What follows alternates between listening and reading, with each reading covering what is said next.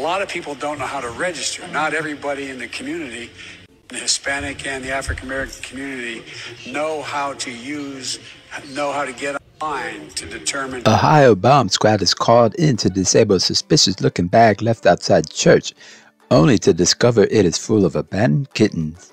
And Ted Cruz in damage control today on the Dum Dum News Channel. Before I get started, special shout out to the people that are watching overseas, and a special thank you to the people that keep leaving comments and liking the videos. Please show your support, consider subscribing, and hitting that notification bell. In the first story, Ohio bomb squad is called out to disable a suspicious looking bag, only to discover that it's full of kittens. It says, a small black bag was discovered outside the front of New Miami Church on Thursday. Bomb squad descended on the scene to dismantle the suspicious package before they heard the sound of purring coming from inside.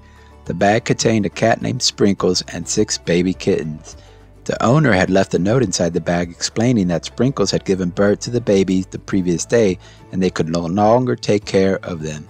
The family of felines were taken to a nearby animal shelter and are now warm, cozy, and fed. They will be adopted out to homes in the coming weeks. This is such a sad story with a great ending.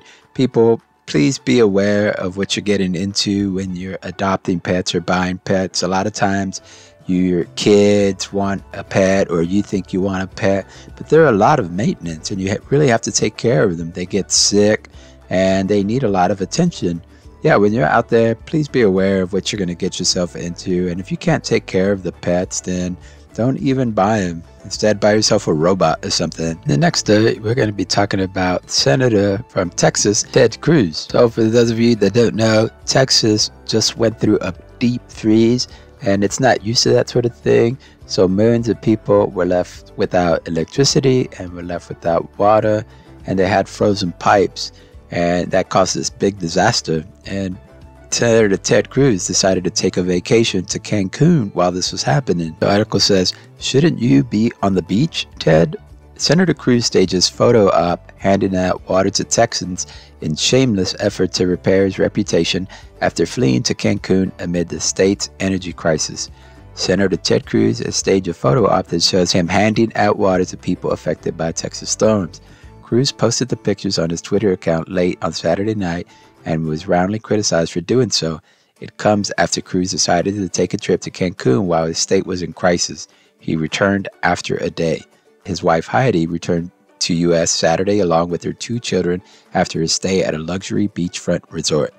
At least 70 people died across the nation, with 30 deaths in Texas alone since the storm struck.